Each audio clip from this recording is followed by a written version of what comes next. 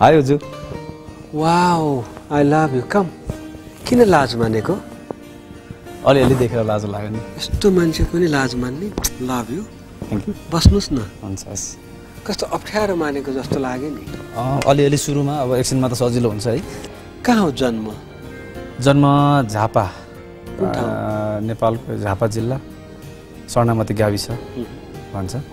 तपाईलाई कसरी चिन्ने तपाईको नाम अलि अप्ठ्यारो छ जस्तो लाग्छ हो नाम चाहिँ मेरो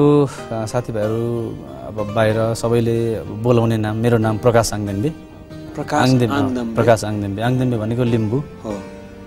लिम्बू जातिको एउटा थर अनि म चाहिँ विशेष गरी यो कला साहित्य यो क्षेत्रको विद्यार्थी ओके कहिले आउनुभयो काठमाडौँ काठमाडौँमा आधी यतै बस्छु आधी भनेको आधा समय वर्षको आधा भनेको चाहिँ समयको म त आधी भन्दाखेरि तपाईँ जिउलाई काट्नुहुन्छ कि त्यसो गर्ने बित्तिकै त कहाँ जिउ त मिलेन नि है आधी भन्नुभयो नि त आधी समय चाहिँ वर्षमा आधा समय यता हुन्छु 6 महिना जति झापा हुन्छु ओके किन आधी बाँडेको त अब जन्मथलो पनि उता कर्मथलो पनि उता अब जन्मथलो भन्दा पनि कर्मको हिसाबले कामको हिसाबले कहिले काम गर्नु उता बस्नुपर्छ होइन अनि अब कहिले काम पर्दा यता पनि आउनुपर्छ ओके त्यो हिसाबले हो के गर्छु के पाउँछु के उपलब्धि होला भनेर काठमाडौँ आउनुभयो गाउँमा नबसेर होइन गाउँमा पनि म हुन्छु गाउँ भन्दा पनि अहिले त बसाइसराई दमक आएका छौँ हामी काठमाडौँ आउँदा अब यस्तै उपलब्धि भनेर सोचेर भन्दा पनि अब काम गर्न प्राविधिक कुराहरूले अनि अर्को कुरा भनेको चाहिँ अब साथीभाइहरू 75वटै जिल्लाका साथीभाइहरू भेट्नको लागि पनि अनि अब देशी विदेशी अब यात्राको क्रममा अन्य कामहरूको लागि पनि अब यो चाहिँ अलिकति सजिलो सम्पर्कको लागि सजिलो ठाउँ भएकोले गर्दा पनि आउँछु त्यो हिसाबले पनि हो हजुर वाह कस्तो खुसी लाग्यो कहिले बिहा गर्नुभयो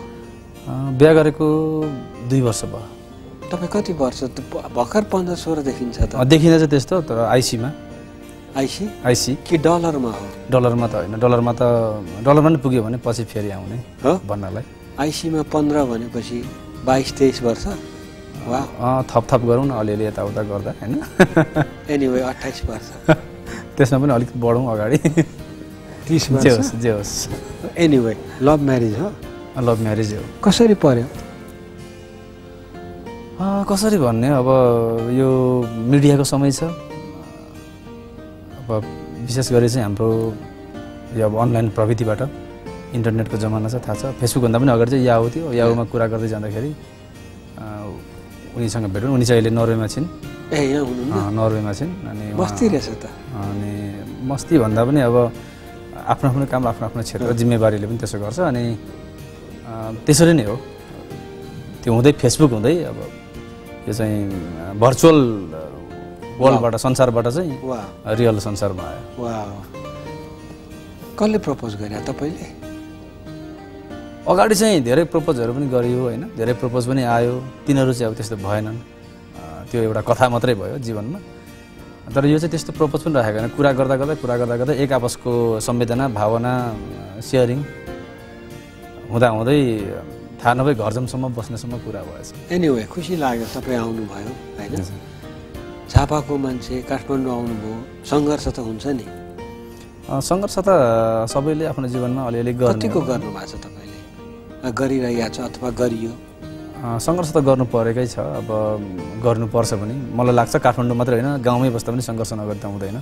अब धेरथोर भन्ने कुराहरू मात्रै हो त्यसमाथि पनि अब यो अझै ठुलो जमात ठुलो सपना देख्नेहरूको अझै ठुलो बजारमा एउटा सपना देख्नेहरूले आउँदा गर्ने सङ्घर्ष मैले पनि गरे हो के सपना देख्नु भएको छ सपना भन्दा पनि एउटा पहिला चाहिँ लाग्थ्यो एउटा ठुलो मान्छे भनौँ सबैले चिन्ने मान्छे हाइट भन्दा पनि नाम हैन भन्ने त्यस्तो लाग्थ्यो तर अहिले आएर लाग्छ ठुलो भन्दा पनि अब असल चाहिँ हुनुपर्ने रहेछ कस्तो मान्छेलाई ठुलो भनिन्छ मलाई थाहा छैन पहिला चाहिँ अब नाम चलेको अब पर्दामा देखेको टेलिभिजनहरुमा देखेको अलिकति लेख्ने हरूलाई त्यस्तो लाग्थ्यो तर अहिले आएर चाहिँ म आफूलाई लाग्न ठुलो मान्छे भनेको चाहिँ जो व्यावहारिक हिसाबले असल छ उनीहरु चाहिँ वास्तवमा ठुला रहेछन् यो संसारको लागि समाजको लागि भन्ने लाग्छ उजु डार्लिङ कस्तो लाग्छ उजु डार्लिङ त सारै असल लाग्छ ओ माय गॉड अगाडि हो पछाडी गएपछि गर्ने हो कि पछाडी म अगाडि कुरा गर्छु पछाडी कुरा त्यति गर्दिन अलि नजिक आउनुस् न आउनु हस् कति टाढा बस्नुभयो कि मलाई त्यो ट्याक्सी नै हायर गर्नुपर्छ त्यो पनि हुन्छ है ओके राम्रो विचार लाग्यो नाम चलेको पर्दामा देख्दैमा नाम चल्ने नेता हुँदैमा नाम चल्ने त होइन नि असल मान्छे एकदम मनबाट हुनु पर्यो नि होइन खासमा त्यस्तो लाग्छ अहिले चाहिँ यो समाज चाहिँ चर्चितहरूले होइन असलहरूले धानेको रहेछ कस्तो राम्रो कपडा कसले किनिदिएको श्रीमतीले नर्वेबाट यो साथीले किनिदिएको यो चाहिँ श्रीमतीले नै यो आफै किनेको जुत्ता किनिदिने साथी चाहिँ बिर्सेँ मैले केटा कि केटी साथी यो त केटाले ओ माई गड केटाले किनिदिएको नि लाउने अब होइन यो आयो नि त अब यस्तो लागेको थिएन त्यही भएर राम्रो लाग्यो कस्तो लाग्छ हेर्नुहोस् त एकदम हिस्सी परेको अनि मजाको मान्की परेको राम्रो ओ माई गड मेरो पहिरनको त अब के कुरा गर्ने रातो यो पिङ्क कलरमा होइन उज्जु डार्लिङ भनेपछि पुरै सकियो यो छ नि एउटा दि न्यू लुक्स बुटिक भन्ने छ कि हजुर हजुर असनमा छ हजुर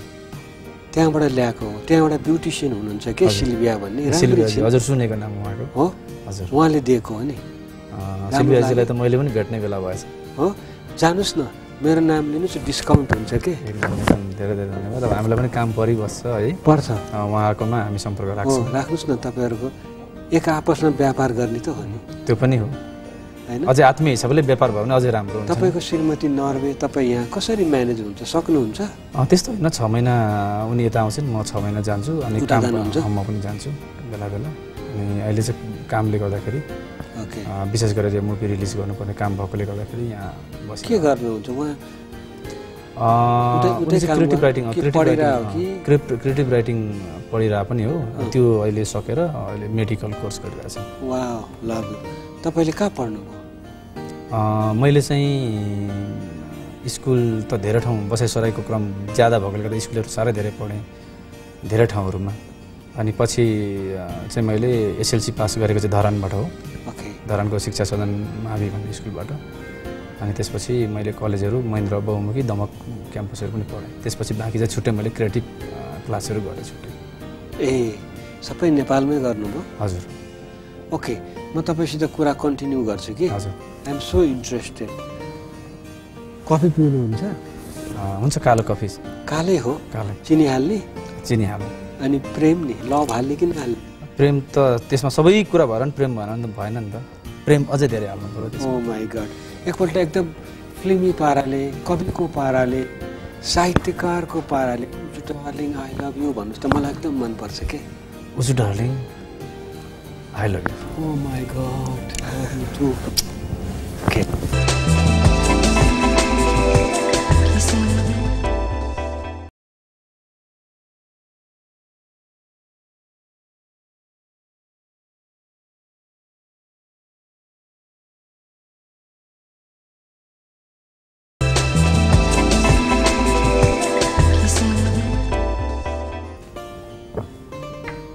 लिनुहोस् धन्यवाद चेयर्स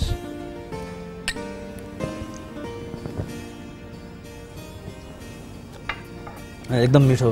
रहेछ तपाईँ आफूलाई के भन्न रुचाउनुहुन्छ त खासै भन्दाखेरि तपाईँ एक किसिमको म कुरा गर्छु तपाईँले अहिले एक किसिमको सिनेमा बनाउँदै हुनुहुन्छ भुटनिजहरूलाई लिएर अलिकति भनिदिनुहोस् न भुटनिजहरूलाई भन्दा पनि म चाहिँ दमक झापाको दमकमा धेरै समय मैले मेरो बाल्यकाल सबै त्यहाँ बिताएँ अहिले पनि धेरै म काम नहुँदा फुर्सद अलिकति समय पाएँ भने झापा दमक फर्किहाल्छु त्यहाँ चाहिँ 20-22 वर्ष अगाडिदेखि हाम्रो नेपाली भाषी भुटनिजहरू शरणार्थीको रूपमा बस्नुहुन्छ झापा र मोरङमा अनि उहाँहरूसँग चाहिँ नजिक पनि भयो उहाँहरूको हरेक कुराहरू पनि देख्यो अनि उहाँहरूले नेपाली कला साहित्य भाषाको लागि काम पनि गर्नुभयो त्यहाँको घर बनाउने बाटो बनाउनेदेखि सबै कामहरू गर्नुभयो अन्ततः उहाँहरू स्वदेश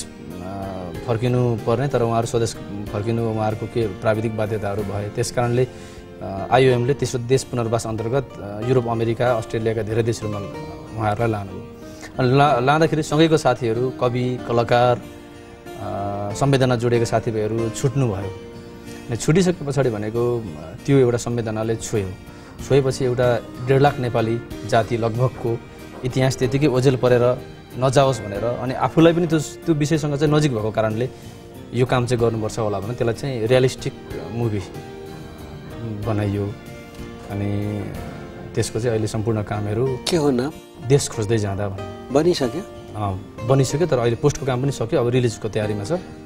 अनि धेरै खर्च गर्नु पर्यो हैन खर्च भन्दा पनि हामीले नेपालमा नेपालको सुटिङहरूको यहाँको कस्ट छोडेर हाम्रो कामलाई हेरेर अमेरिकन फिल्म युनिभर्सिटी वाशिङटन सिएटल जहाँ चाहिँ कर्निज छ त्यहाँ प्रोफेसर बब हुनुहुन्छ अनि उहाँहरूले हेरिसके पछाडि चाहिँ केटाहरूले त्यहाँ बसेर यस्तो सन्दर्भ सामग्रीको अभावमा पनि यति मेहनत गरेछ भनेर उहाँहरूले चाहिँ पोस्टको सम्पूर्ण काम गर्नको लागि त्यो युनिभर्सिटीले खर्च बिहोरिदिनु भयो तपाईँ कवि पनि हो है कविता लेख्छु यो चाहिँ यो रुबाइयात भन्छ यसलाई यो बहुवचनमा रुबाइयात रुबाई जो चाहिँ फारसी 1000 वर्ष अगाडि फारसी कवि हुनुहुन्थ्यो उमर खयाम अनि उमर खयाम हुनुहुन्थ्यो उहाँले लेख्नुभएको रोमान्टिक विशेष गरेर कविताहरू अनि 17औं शताब्दी 18औं शताब्दीमा त्यो चाहिँ अमेरिकामा गएर अङ्ग्रेजीमा अनुवाद भयो त्यो अनुवाद भएपछि त्यहाँ चाहिँ John kits T.S.. Elliot lord Byron उहाँहरूले चाहिँ त्यसलाई अङ्ग्रेजीमा अनुवाद गरेपछि अङ्ग्रेजी साहित्यमा रोमान्टिसिजम सुरु भयो भनिन्छ त्यसलाई भारतीय हरिवंश राय बच्चन कविले मधुशाला भनेर त्यसलाई अनुवाद गर्नुभयो अनि नेपालमा चाहिँ पहिलादेखि नै रुबाई रुबाई भनेर चाहिँ लेखिँदै थियो तर सन्दर्भ सामग्रीको अभावमा कतिले त्यसलाई मुक्तक पनि भने तर अहिले सन्दर्भ सामग्री हिस्ट्री सबै त्यसको इतिहासहरू खोजेर हेर्दा त्यो चाहिँ वास्तवमा रुबाई रहेछ त्यसलाई किन उसको अस्तित्वमै नभनौँ रुबाई भनौँ भनेर चाहिँ रुबाईको मैले चाहिँ बुक 2061 सालमा प्रकाशन पनि गरेको थिएँ म अहिले त मैले यहाँ हतारमा ल्याउन बिर्सेँ म उजु डार्लिङलाई चाहिँ त्यो बुक चाहिँ बाहिर म पछि सुन्न सकिँदैन रचना चाहिँ म सुनाउँछु यो चाहिँ 4 हरफको हुन्छ बुक पनि पाउला हस् म बुक चाहिँ घरमा दिन्छु बाहिर र यो चाहिँ 4 हरफै हुन्छ विशेष जस्तै कमिला यत्र तत्र हात्ती सिक्रीमा छ वाह कमिला यत्र तत्र हात्ती सिक्रीमा छ असीमित चाहनाहरू दिनरात फिक्रीमा छ आउनुहोस् सस्तोमै मिलाएर लानुहोस् आजभोलि यो ज्यान पनि बिक्रीमा छ ओ लाभ्यो मलाई भने म त लगिदिन्छु नि फेरि एकदम स्योर अर्को पनि सुन्नु र अर्को एउटा चुली र यो चाहिँ अलिकति निष्ठुरीलाई सम्बोधन निष्ठुरी ओके चुली र डाँडामा के फरक छ कराई र भाँडामा के फरक छ सम्झ्यो कि मुटु चस्केर दुख्छ तिमी र काँडामा के फरक छ ओ माय गॉड अर्को नि अर्को एउटा कस्तो रमाइलो अर्को छ मरुभूमि पनि नाच्छु भन्दै उफ्रियो मरुभूमि पनि नाच्छु भन्दै उफ्रियो आँसु पनि हाँस्छु भन्दै उफ्रियो जीवनको महिमा के सुनाएको थिएँ मृत्युलाई म पनि अब बाँच्छु भन्दै उफ्रियो कस्तो राम्रो लेख्नुभयो यसलाई त मुक्तक भन्छन् हैन खास नेपालीमा चाहिँ पहिला चाहिँ भन्थे तर खासमा अब यो चाहिँ ऐतिहासिक यसको कुराहरू चाहिँ यो चाहिँ रुबाई रहेछ खासमा रुबाइयात रहेछ अनि यसलाई चाहिँ मुक्तक नभनेर रुबाई नै भन्यो भने चाहिँ हामी संसारमा यो लेखेर गयो भने संसारमा पनि हामीलाई ए ठिकै रहेछ भन्ने हुन्छ नत्र मुक्तक भन्यो अर्को विधालाई अर्को भन्यो भने अलिकति अहिले एउटा के एक किसिमको कविता एक छ नि के जापानबाट आएको के हाइकु हाइकु त्यो चाहिँ त्यो एक लाइन कस्तो के हो हाइकुको बारेमा म पनि पाठक मात्रै हो अलिअलि लेख्न खोजेँ तर मैले त्यसमा त्यति मेरो प्रभाव हाइकु अलिकति बुझाइदिनु त्यो हाइकु विशेष गरेर उता चाहिँ अब जापानिज चाइनिज अक्षरहरूमा चाहिँ एउटै अक्षरमा पनि धेरैवटा शब्दहरू भावहरू लुक्न सक्छ भन्दो रहेछ होइन मलाई पनि राम्रो थाहा छैन तर 5 7 5 त्यो चाहिँ सिलेबस अथवा त्यो फ्रेजमा उच्चारणमा चाहिँ 5 7 5 सिलेबस उहाँहरूले चाहिँ पहिला मान्नुहुन्थेछ तर हामीले चाहिँ त्यसलाई फेरि 5 7 5 अक्षर गनेर यहाँ लेख्छौँ 5 सुरुमा 5 वटा अनि दोस्रोमा 7 वटा तेस्रोमा चाहिँ फेरि 5 वटा अक्षर गरेर लेख्दा रहेछौँ अनि त्यसलाई चाहिँ प्रकृति विशेष गरेर प्रकृतिको बिम्बहरू प्रतीकहरू टिपेर जीवन र जगतलाई बुझाउने एक्जाम्पल भन्दा पनि अब मलाई ठ्याक्कै यही भनेर त आएन होइन अनि एकजना मेरो दाइ हुनुहुन्छ टिभी पुन भन्ने उहाँ भैरवा हुनुहुन्छ एकदम राम्रो हाइकु लेख्नुहुन्छ उहाँको एउटा हाइकु चाहिँ थाहा छ मलाई तर यसमा चाहिँ त्यस्तो सबै छैन तर मलाई मन परेको उहाँले के लेख्नु भएको थियो भने जङ्गलबाट फर्किआयो बन्दुक टेक्ने लौरी भई भनेर लेख्नु भएको छ एकदम मन पर्यो तर प्राय सिम्बोलिक हुँदो रहेछ है सिम्बोलिक त्यो चाहिँ त्यसै पनि अब 5 अक्षर 7 अक्षर 5 अक्षरमा धेरै कुरा भन्नको लागि सिम्बल बाहेक त अरू उपाय छैन। तपाईँको अनुहार कस्तो एक किसिमको ग्लो छ नि कसरी यहाँ 25-30 मात्रै रौँ भए पनि सुहाएको यो चाहिँ एकदम खडेरीमा जोगाएको हो यो त्यही त है तपाईँलाई देखेर हो थाहा भएन मलाई कस्तो अलिकति त त्यो पनि हो। वाह कस्तो राम्रो ब्युटी पार्लर गरेछ ब्युटी पार्लर कहिले आज कस्तो लाग्यो मेरो ब्युटी पार्लर हेर्नुहोस् त सबै एकदम मजा सजिलो पो रहेछ त सबै है हो के गर्नुहुन्छ के गरौँ त के गरौँ ल तपाईँको खुसी आज उजु डार्लिङको खुसी फेसियल गरिदिउँ है सबभन्दा सजिलो त्यही हुन्छ के केटाहरूलाई पनि सुहाउँछ के हो अनुहारमा झन् फेरि अझै ऐनै चाहिँदैन नि मलाई त्यहाँ मेरो प्रतिबिम्ब देख्छ नि हुन्छ जाउँ त आउन हुन्छ कताबाट हिँड्नुहोस्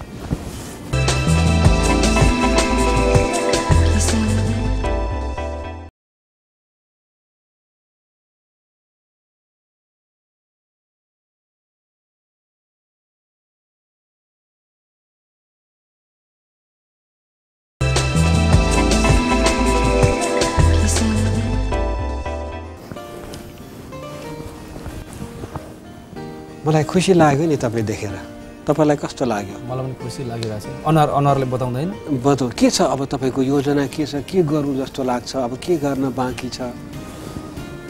अब जीवनमा त्यति धेरै अब सोचेर त अब केही पनि हुँदैन होइन तर अब गर्दै जाउँ भने अब आफूले जानेको भनेको यो कला साहित्य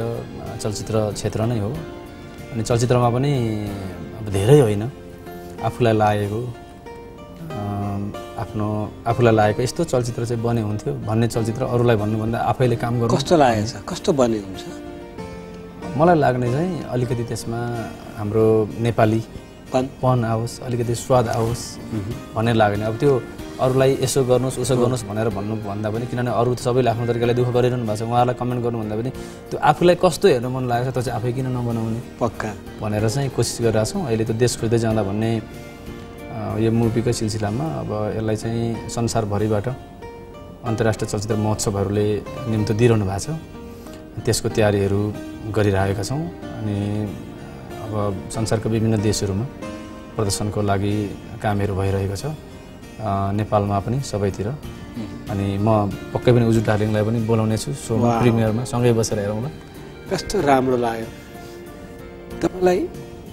तपाईँको धेरै विधा रहेछ कि तर यो सृजनाको विधा हो क्रिएटिभ खास चाहिँ मास्टर त एउटामा हुनुपर्छ नि के मन लाग्छ होइन मैले अहिले चलचित्रमा काम गर्दाखेरि यो 2-4 वर्षदेखि यताको अनुभव गर्दाखेरि चाहिँ मलाई के लाग्यो भने चलचित्र भनेको चाहिँ एउटा धेरैवटा विधाहरूको उत्कृष्ट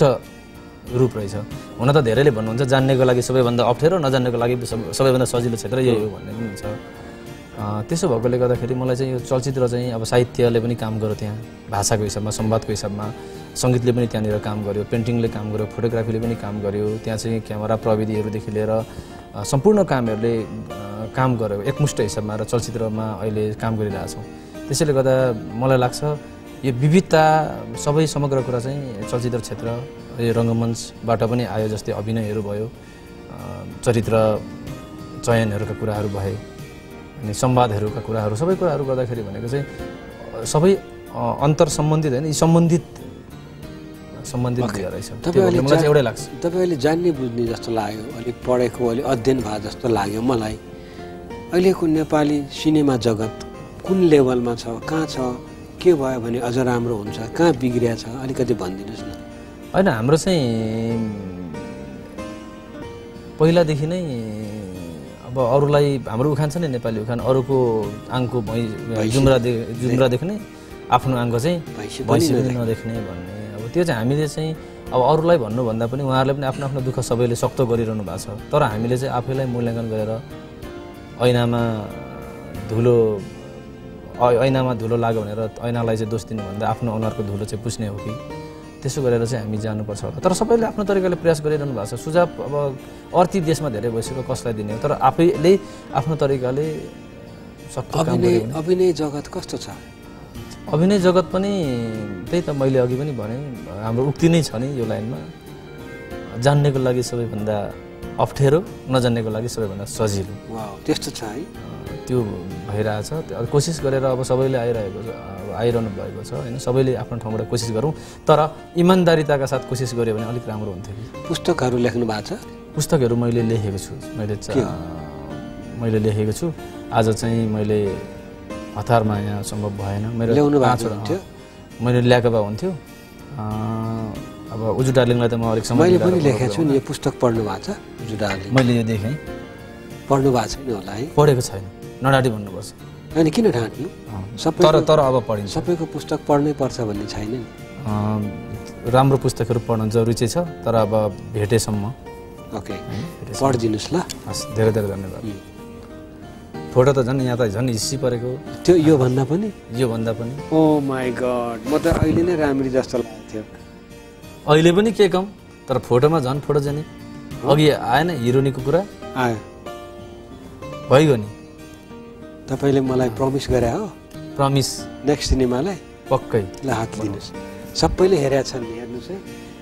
तपाईको साथी काजी पनि छ यहाँ फेरि काजी त मेरो सानैदेखिको साथी हो उलाई म जहाँ लुके पनि थाहा पाउँछ त्यसले त सबै रेकर्ड राख्छ एकदम सुलसुले छ त्यो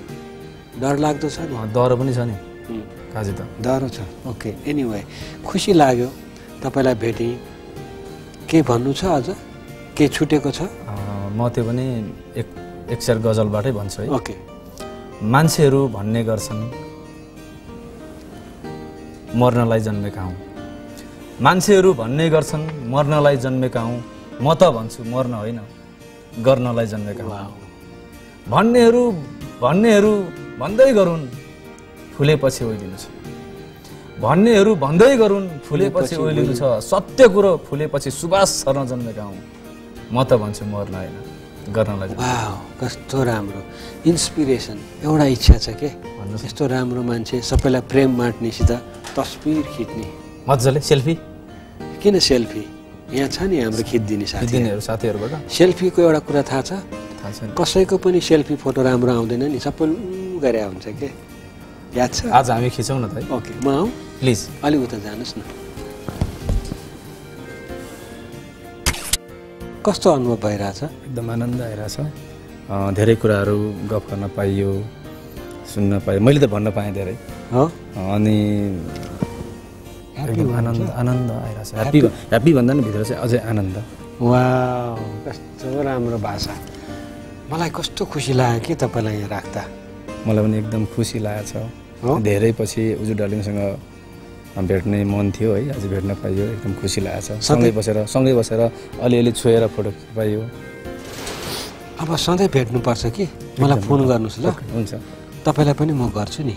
कति हो नम्बर मेरो नम्बर 98426 ओके 32232 पक्का हो पक्का 98426 32232 ओके हाम्रो पनि छ मैले जस्तै भन्नुस् ल 55 कसरी भन्नु 559393 वाउ लभ यु हाम्रो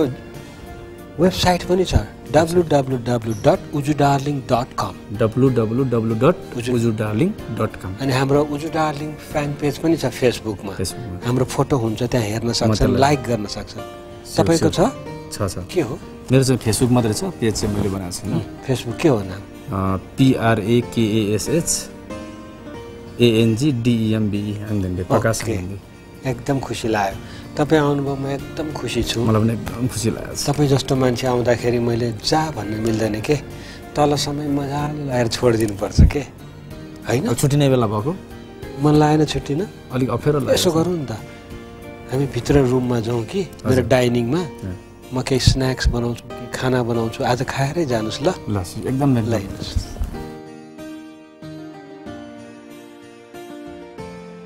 बाई